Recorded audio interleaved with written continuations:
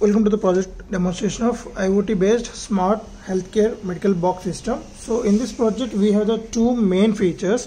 One is health parameters monitoring. The health parameters are like heartbeat, temperature and SpO2. So these three parameters continuously monitoring on the cloud through like Blynk application with the help of ESP8266 module.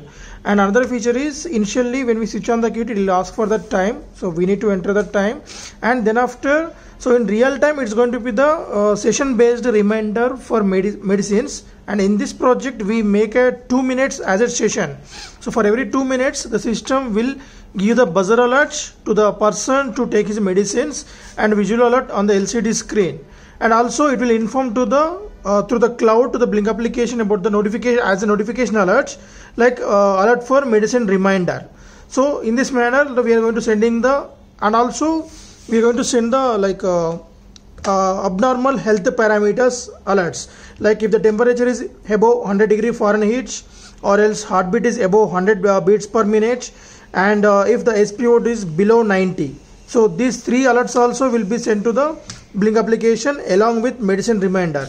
So these are the main features. So coming to the sensors, to read the heartbeat and pulse oximeter data, we are making use of MAX30100, and for the temperature LM35, and for entering the time we are making use of 4x3 keypad and audible alert through the buzzer. So on this board, so we have interfaced the MAX sensor at A4 A5 pins, as we need to interface that there only. Why? Because A4 A5 are the I2C pins, and our MAX30100 will provide the I2C data. So that's why we need to interface to the dedicated I2C pins A4 A5. And temperature sensor interfaced at A0 pin, and LCD interfaced at A1 and pin number 2 to pin number 7, and keypad interface at pin number 8 to pin number 13, and Wi-Fi module interfaced at the 0 and 1, and buzzer at a third pin. So these are the interfacing connections for the input and output modules. So on this, the buzzer board consists of a transistor. So when the microcontroller Arduino Uno want to switch on the buzzer, so it will switch on the transistor BC547. So then the transistor will switch on the buzzer, and this is the breadboard. So in order to distribute the 5 volts power supply throughout the input and output modules, we are going to making use of this as a breadboard directly. So let us see the demonstration. Before switching on these kits, we need to do some initial steps. So install the Blynk legacy application from Play Store, and then go to hotspot settings of your phone and change the hotspot name to project 4976 without any space, without any capital letter, and the password should be 129.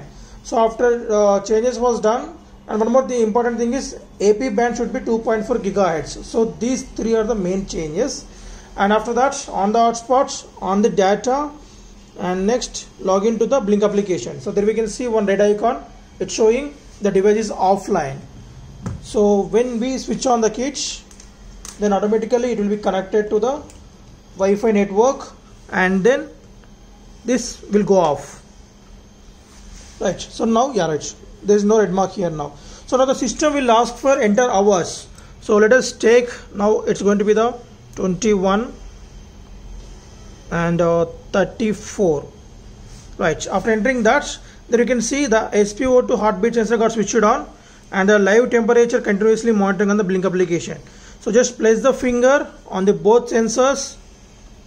So then let's heartbeat max sensor stabilized. Once it's stabilized successfully, there you will get the exact heartbeats and SpO2 values.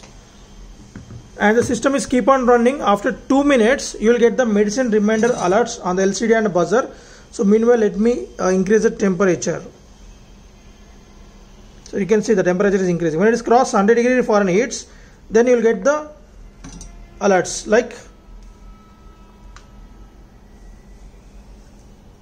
high temperature message notifications will be sent to the Blynk application.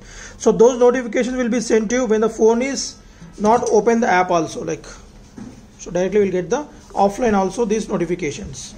So let's wait till 1 more minute to be completed, and in that time we will get the medicine reminder on the LCD screen as well as on our Blynk application. So if you place a finger, then you'll get the exact parameters.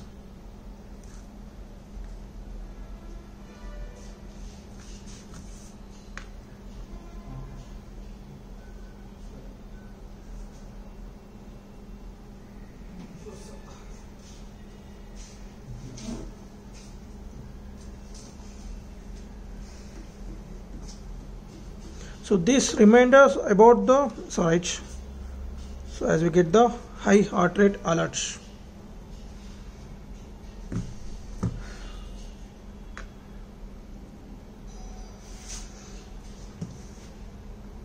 So the reminders continuously till you switch off the cage. For every session the system keep on reminding about the medicines. That medicine reminder is for maximum of 5 seconds. We coded in that manner, right? Please take medicine will be alerted on the LCD screen along with buzzer.